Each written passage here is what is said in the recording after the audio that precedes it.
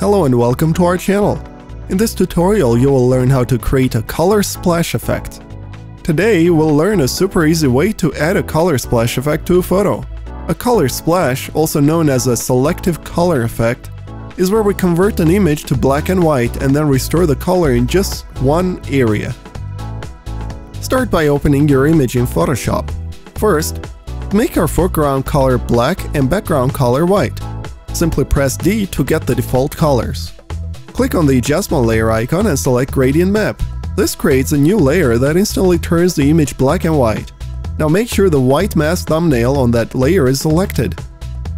Select the brush tool and make sure you still have the foreground color set to black. Under the brush settings, lower the hardness and adjust the brush size to your needs. Start painting black any part that you want to not be black and white. If you want to adjust the color saturation, you can select a brighter shade of gray as your brush color. You can also paint white over the colorful areas to go back to black and white.